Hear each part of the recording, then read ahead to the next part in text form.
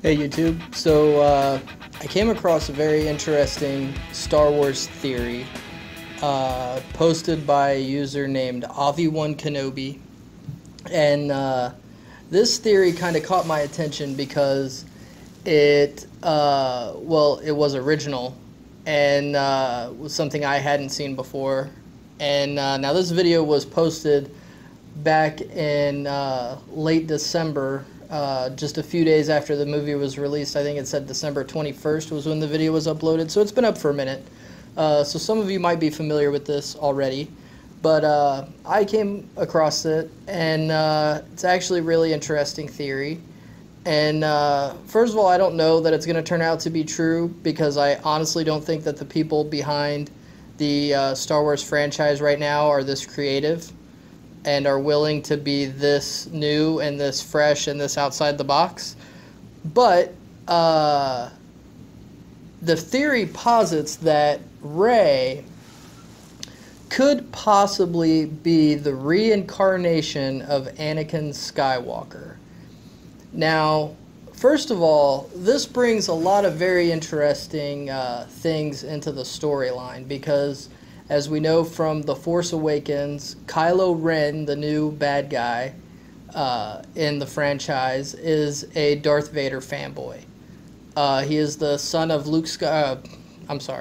is the son of Han Solo and Princess Leia, and that makes him Darth Vader's grandson. And so he, for some reason that the movie didn't explain, has felt some attachment to Darth Vader, and has taken Darth Vader as sort of a role model and is trying to be like Darth Vader. He even says in the movie, "I will finish what you started." So he has taken it upon himself to sort of continue Darth Vader's evil mission. Now, like I said, I don't know that this is going to happen, but it would be interesting because, well, one, it explains a lot of the things that is wrong with Rey's character. Rey came off very much as a Mary Sue character in The Force Awakens. She was invincible. She was good at everything. She was doing the things that an experienced Jedi can do, having literally just learned about the Force yesterday.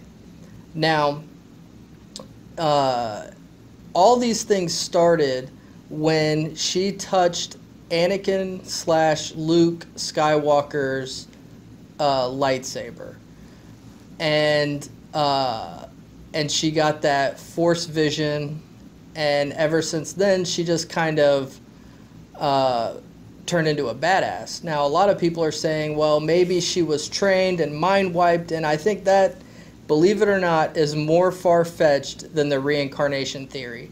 I think that if she was the reincarnation of Anakin Skywalker, she literally had Anakin's soul inside of her body, that maybe touching his old lightsaber triggered something in her that brought all of his training out of her.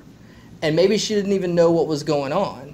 Maybe she didn't even realize fully what was going on yet.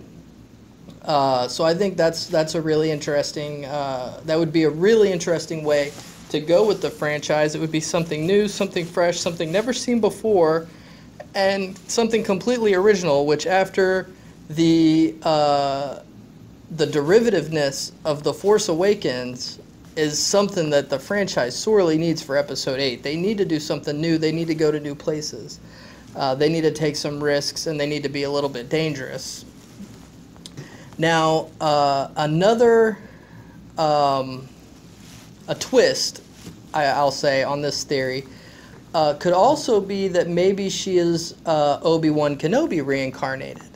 That would also be interesting, and she does exhibit a lot of Obi-Wan Kenobi characteristics.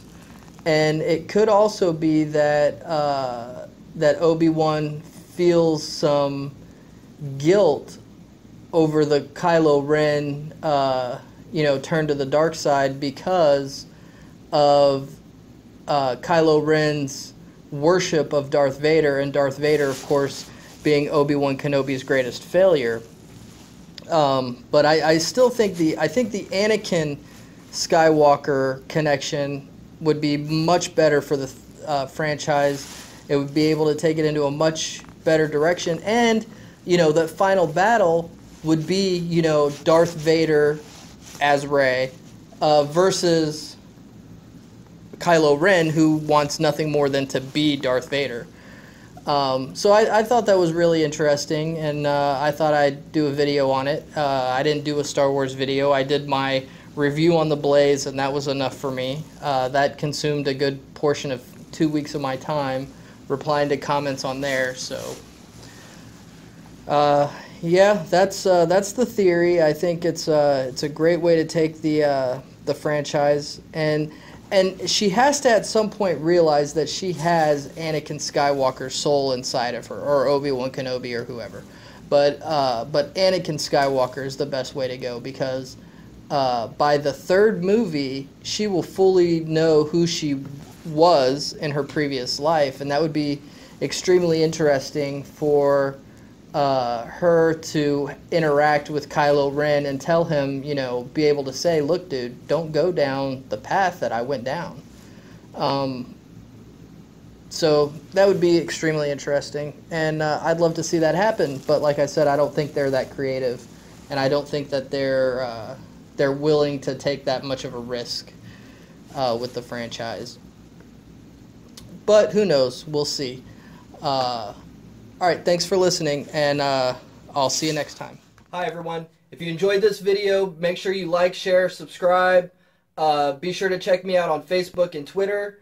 And don't forget to head on over to TheBlaze and check out my weekly column where I do movie reviews and general Hollywood industry commentary. You can find the links for all those things in the description below.